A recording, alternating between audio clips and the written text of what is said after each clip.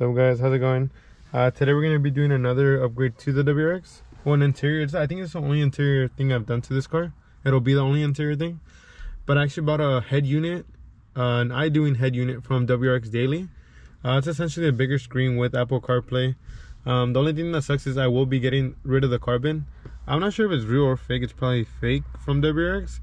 But I like the way it looks, and then it matches kind of with that other piece right there. But yeah, I think it's a piece from right here from the top to the bottom. So I'll be getting rid of the carbon, and then it's a bigger screen. It has Apple CarPlay. And then I actually bought new speakers as well. I don't have them in yet. I'll be showing you guys a before and after. I bought new speakers and new tweeters from Alpine. I think those were from a shop here in Oxnard. And then the head unit again I bought from WRX Daily. I can link that down below if you guys need that. I'll be showing it to you guys right now. So I'm going to be showing you guys the setup that I have going on in case you guys want to get something similar. So again, this is the IDoing head unit. I'll take it out in a bit. My friend Chris is actually going to come help me install it. It's I think like 5:30 already. He's going to come at 6. So he's going to help me install this. And then I bought this, I think from I think Sounds Good Stereo, I think it is. But I bought this tweeter and then the speaker setup from it's from Sounds Good Stereo. It's an Alpine setup. And here it is in case you guys want to get that. And then this whole IDo unit came with this. I guess it's like for microphone and all that backup camera and all that good stuff. I did buy these. I guess these were necessary for the like conversion to these new tweeters. I bought them from Amazon. Here's the name of them.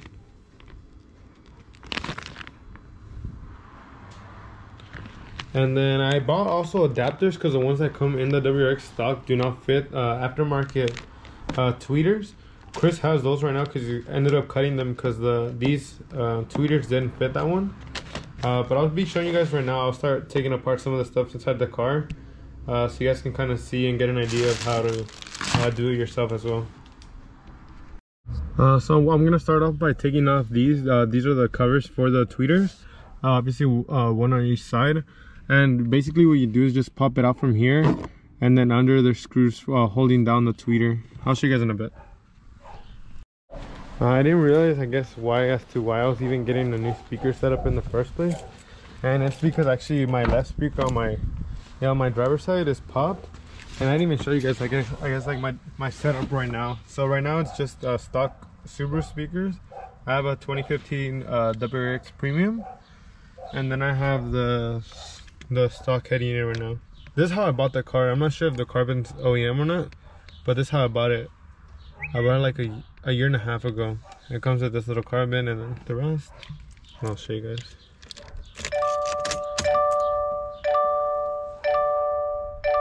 Look at that little Subaru right there, and then just Bluetooth, which is pretty boring to me, honestly.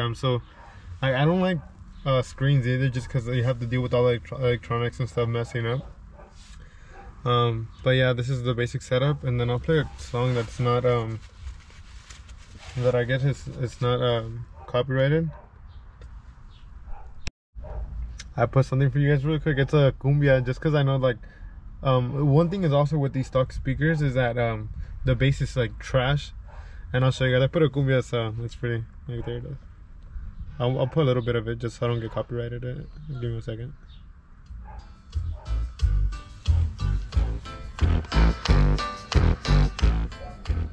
Yeah, I don't know if you guys can hear that, but that thing is blown. So every time I put music up, it rattles really bad. And what I do too, if you have the same thing and you don't have like the money, it took me a good while to save for that, for the whole setup that I have right now. But if you don't have like money to upgrade like pretty soon, you can just click on your, like I guess to adjust your stuff, and then lower your bass all the way, and it'll sound at least a little better because you'll have the voice. But yeah, I guess that's my biggest reason for upgrading my head unit and my speakers. The speakers, I was told they wouldn't function as good if you didn't have a good head unit, because you wouldn't be able to adjust everything like the bass and the voice and all that stuff. So that's one reason I was waiting to put both together. And I'll show you guys the rest right now of me taking apart the tweeters right now, and then I'll try a little bit of what else I can do because I don't want to break anything, but I'll give you guys an update. So guys, I don't know where I left off this last video, because the last clip at least, because I had a bunch of issues with with the IDoing head unit.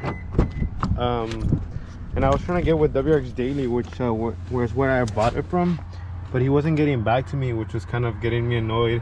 And this is like 3 days later. I finally have it in. You guys can check it out, see how that looks. It looks really OEM. It's from the pieces from right here from up top to the very bottom. So all these little pieces, like the little vent, your emergency button, the little toggle button, your controls for the AC and stuff like that, all that transferred from the old centerpiece right here to the new one. So this piece again is from right here to right here, and I'll show you guys. It starts up right away, and it's actually very responsive, which is like the thing I really like. Watch. So right there, I still have to figure out how to make it wireless, because right now I do have to connect it to be able to run Apple CarPlay in this car.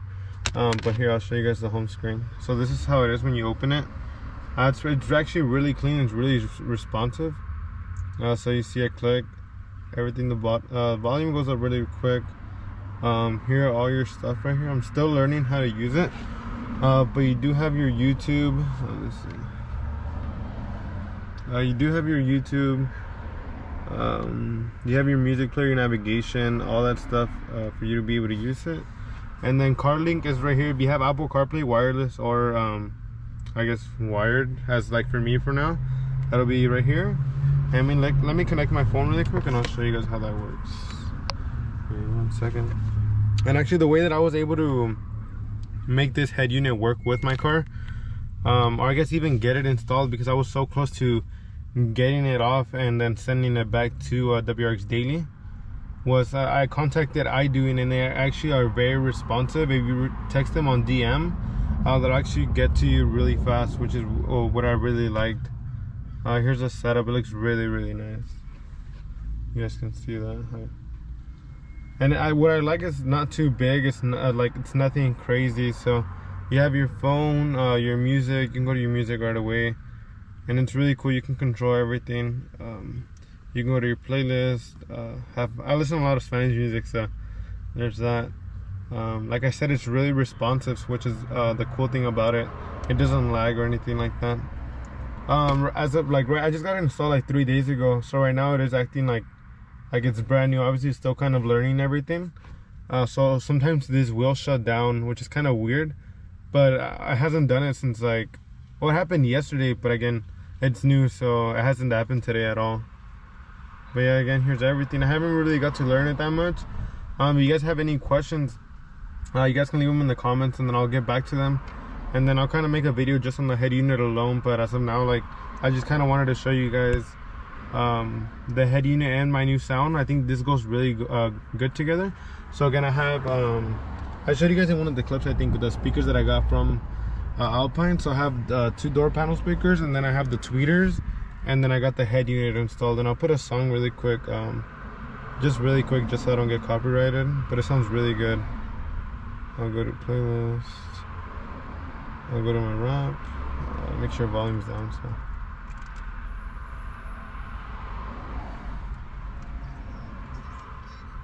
I've been done right through another nigga city. I got a brand new Draco with me. Yeah, so it sounds really good. I don't want to play too much because I don't want to get copyrighted, but yeah, everything looks really clean. What I like is it has a little film right here. I'm not gonna take it off. I don't plan to take it off because even this little screen protector is already pretty scratched, and I don't want to have my screen all ugly. Yeah, but I mean, here it is, guys. If you guys want to leave any comments or any questions or anything about the head unit, I'll go ahead and leave them. I'll get to you guys pretty quick. So far, I've been loving it. Music, I would suggest getting speakers, or even if you decide to just get speakers first before your head unit, I would wait to pair both together, because you're able to control the speakers more now that you have the head unit. So if I go to home, I'm at home page right here, and then you're able to, these are my controls right now. So Chris, the guy who installed it for me, that's how he left them. I mean, you guys can copy them if you guys want, if you guys have the head unit, or screenshot that or something. But yeah, this is how he has them, and I really like them. It sounds really clean all around. I didn't get the back ones yet, just because it got pretty pricey. I mean, I don't have the money for everything yet, but It sounds really good. I really like it. Again, just for your apps, they're right here. And you go back to home. Again, for my Apple CarPlay, I'll go right here, CarLink, and then I'm there. And there's your home page. Yeah, that's pretty much everything. If you guys have any questions, again, feel free to comment. And go ahead and give it a like. Thank you.